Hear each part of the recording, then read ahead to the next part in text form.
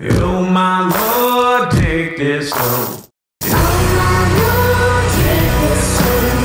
нереально красиво, и я вам все покажу. Посреди океана разломалась плита, и этот остров находится под охраной ЮНЕСКО. Настя, смотри, какая красота, ну посмотри. Вот это кадр.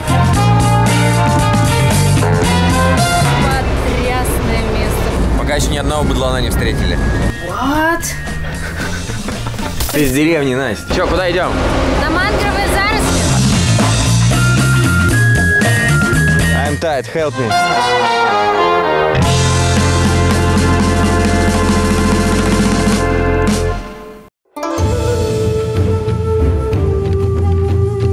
Ребята, всем привет! Мы находимся на острове Камамото и приехали в театр.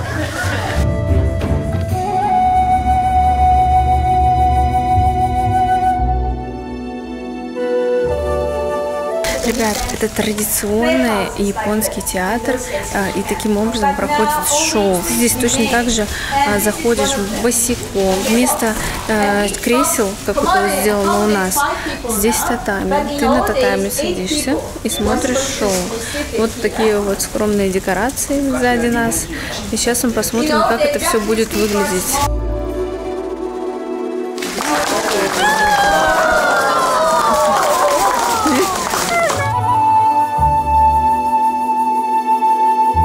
Так, это у них называется гримерки, наверное, где их одевают, прихорашивают. Вот так все просто. А здесь мы смотрим, как сцена выглядит снизу. Ну, я хочу сказать, что пожарная безопасность на нуле. Просто огромное количество проводов вот так вот валяется среди дерева. Просто трэш. Но это древний театр, это классика. Я думаю, что, скорее всего, это связано именно с этим. То есть они сохранили полностью старую свою культуру вот здесь.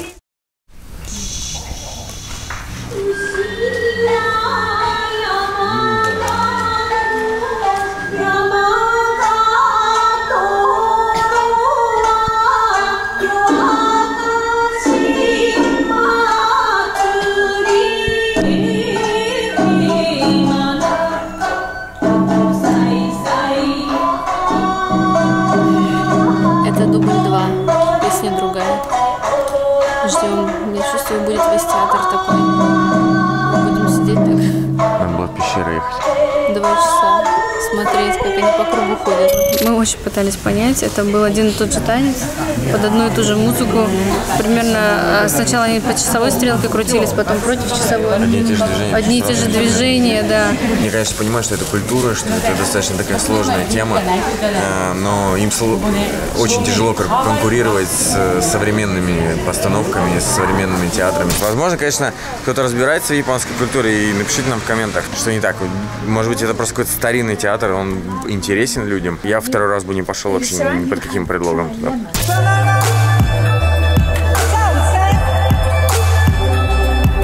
Смотри, это японские штучки, волосы закалываешь. Ну, знаешь, когда вот как в школе, когда волосы мешают, карандашом закалываешь.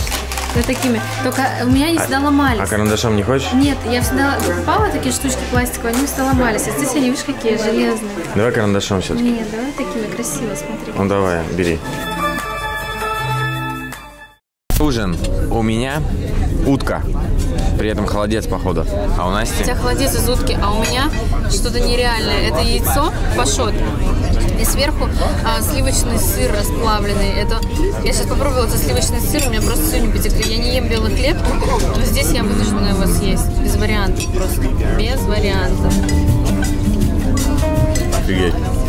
Я сначала еще ломался, брать утку и не брать. Это нереально. А у меня фуагра, короче. Это сумасшествие какое-то. И подкопченые кусочки утки. Обалдеть! Ребят, я съел утку, и нам принесли. Это махи-махи филе.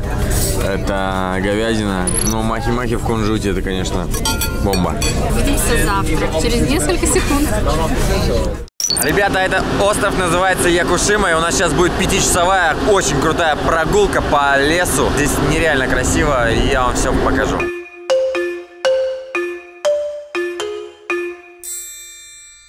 сидит рыбак. Пока все собираются в автобус, я решил проверить, что же он поймал. Hello. Ежи. Ну, ежевые. Вот тоже мелкая какая-то рыба, я не особо вижу, правда. Знаете, какая красота. Здесь очень прозрачная вода, в отличие от тех мест в Японии, где мы были. Это, пожалуй, первая чистая вода. Мне вот интересно, как они их туда закидывают.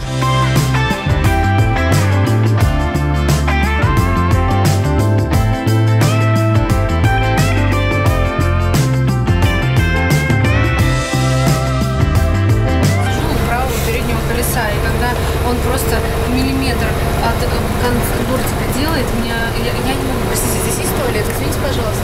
Люди, здесь есть туалет. Хотела же я дома остаться, я же говорила, хочу остаться в номере. Автобус уже уехал без меня.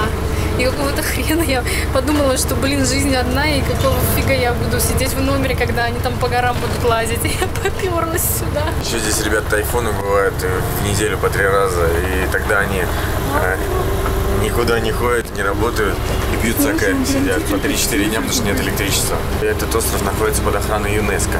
Это вулканический остров. Много-много лет назад посреди океана разломалась плита и начал извергаться вулкан. И потом все это заросло вот такой вот за много лет красотой. Ехать сюда достаточно далеко и по очень страшной дороге. Видите, какие корни огромные.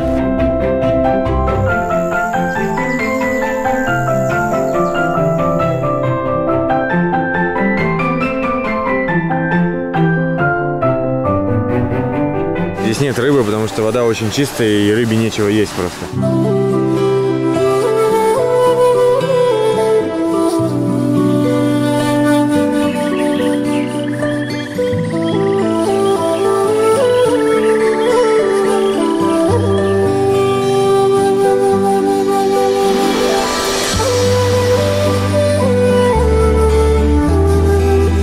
Это камелия, какая-то очень лысая. Вау, this is cedar? Короче, ему 1000 лет, этому сидору. Офигеть, конечно. Вот это я понимаю, делится. Это камелия. Она очень приятная на ощупь и холодная. Красивое дерево. Настя, смотри, какая красота. Ну посмотри. Я кайфую. Ради этого все страхи стоит перечеркнуть.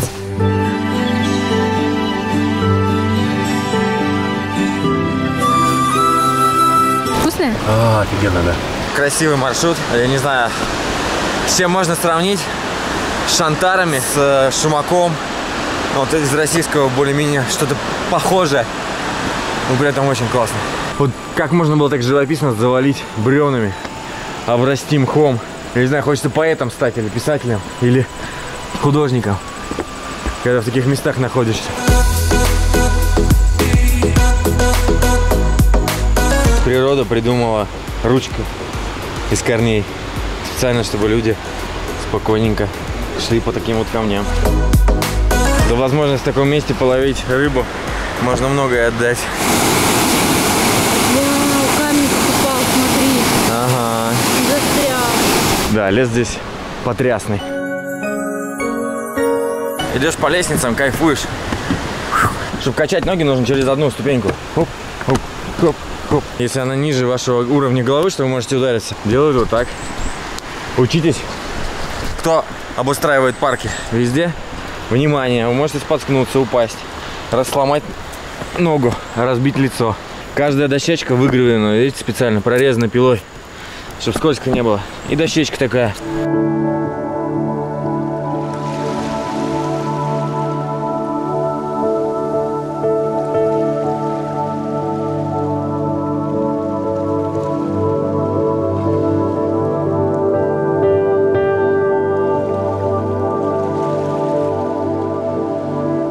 Идем сейчас разговариваем, куда дальше этот корабль идет. Он идет на Филиппины, а дальше корабль идет в Папуа-Новая Гвинея. И он как раз будет проходить те места, где сын Рокфеллера погиб. Есть такая версия, что его съели. Папуа-Новая Гвинея как раз славится тем, что там очень много племен, которые раньше ели людей.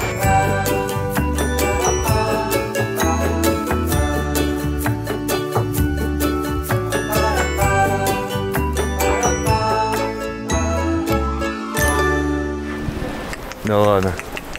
Они что, ручные? Идет, не боится, представляешь? Ему никто не угрожает. Вот это кадр.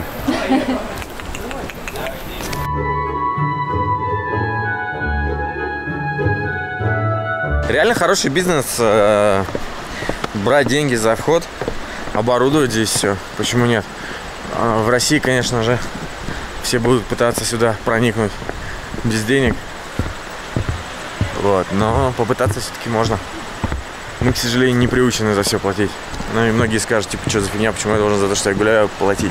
Но просто делать не все платное, а именно, например, вот где такие мостики пройти. То есть хочешь бесплатно, иди вот там лезь, не вопрос. Хочешь по мосту, нужно заплатить. Ну и по маршруту, который оборудован. Соответственно, можно в очень красивых местах делать рабочие места, создавать какие-то магазинчики, поделочки. То есть и для местных это хорошо, и для туристов, и привлекать иностранцев. Они, думаю, с удовольствием будут приезжать. Excuse me, ma'am. What's name this bus? It is Toyota? No? I don't know, but let me see. Isuzu. Isuzu. Japanese. Окей. Erga. Thank you.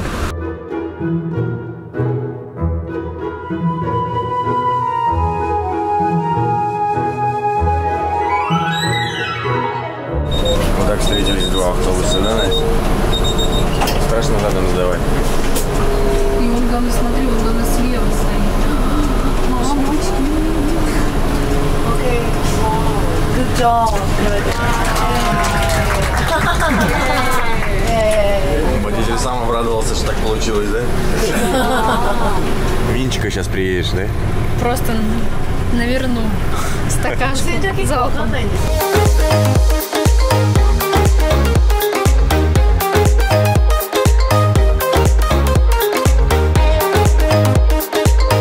Конничуа! Аригато! Запрещено кормить обезьян, потому что как только вы начинаете их кормить, обезьяны понимают, что вы еда, и атакуют вас. Это как на Бали, пытаются у вас все забрать. В общем, становятся абсолютно неадекватными.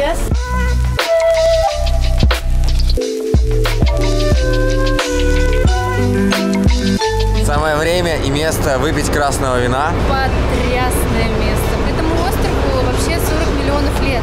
Ты знал? И здесь многовековые кедры растут. Бай-бай! Японцы классные. Вот. Машистые, очень доброжелательные, культурные, воспитанные люди. Прям вот за них не стыдно, реально. Пока еще ни одного быдлана не встретили. Сейчас ветра вообще практически нет, полный штиль. И за счет этого штиля, вот этих гор, облаков, создается такая атмосфера вот сказочная. Еще классно в таких круизах учить английский язык, потому что никто практически не говорит на русском, все говорят на английском. И они стараются, помогают, когда делаешь ошибки, они тебе учат новые слова, тебе рассказывают. Это так прикольно. И они так мило это делают, для них это прям, видишь, что для них это удовольствие. Их не напрягает, что ты плохо говоришь. И поэтому вот Настя сейчас спокойно стоит, общается с американцами. И раньше у нее был барьер психологический, типа, у меня там плохая грамматика, мало слов знаю. А сейчас она с таким рвением прям изучает и практически вообще не боится с кем-то заговорить. В общем, мы пришли на новый остров Ошима Айленд. Смотри, иди сюда. Это означает зарядка. То есть ты берешь, кладешь так телефон, и он заряжается. What? Вон, видишь, зарядка идет. Офигеть! Офигеть! Это так просто! Сейчас мне скажут, она задолбалась со своими офигенными. Но это мой сленг, я современная молодежь, я не строю. Да ты из деревни, Настя. Нет, дело в том, что ребятам нравятся как бы некоторые персонажи, которые делают так. Да, да, я умею так делать, поверьте. Это единственный остров, на котором у нас просили паспорта. То есть ты обязан его все время с собой носить, но обычно никогда не проверяли. И мой рюкзак проверили. То есть я даже не понял, с чем это связано. Говорит, такие правила. Вот на этом острове нужно проверять при выходе рюкзаки. Настя тоже все проверили. Че, куда идем? На мангровые заросли. Нам показывают, какие здесь есть опасности. И самое страшное — это змеи, потому что крокодилов здесь нету. Для них очень холодный климат, а вот змей вполне можно. Вот эта змея называется хабов. Сейчас выбор предстоит взять 2 лодки, 2 каноэ или в одной ехать. Настя говорит, поехали в одной. А мы с ней уже были на Мальдивах в одной. В результате разосрались так, что просто разругались очень жестко.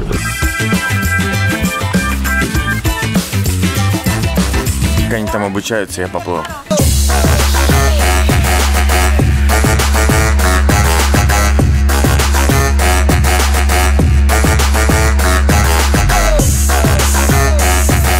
Water. Do you have water? Maybe beer? No. No? I'm tired. Help me. Let's go. Okay. Oh, guys, who tired? Take this.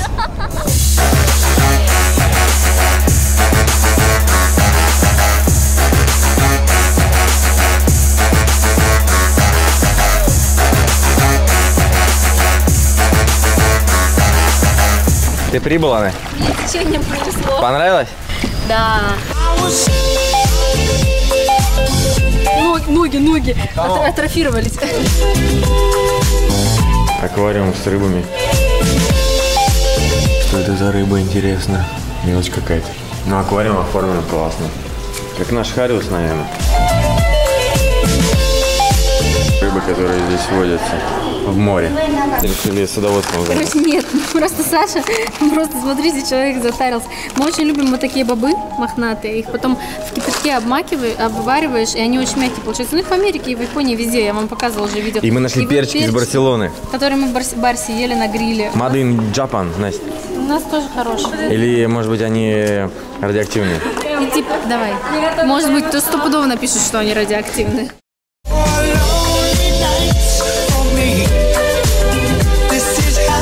Потихонечку сейчас будем отходить. И самый прикол, что сейчас капитан передал по радио, что ветер меняется очень сильно с северного на южный или с западного на восточный, я так точно не помню.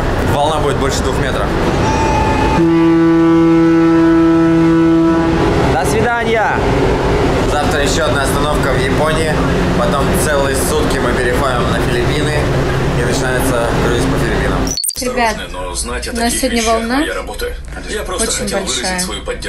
3 метра. Корабль просто подпрыгивает. Если посмотреть за окно, то лучше туда не выглядывать вообще.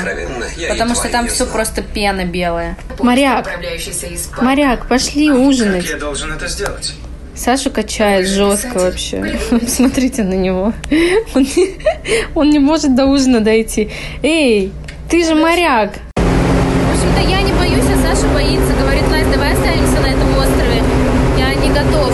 На самом деле, сегодня ночью... Настя, я еще Дрейка прошел. Раньше серьгу давали за то, что Дрейка проходил.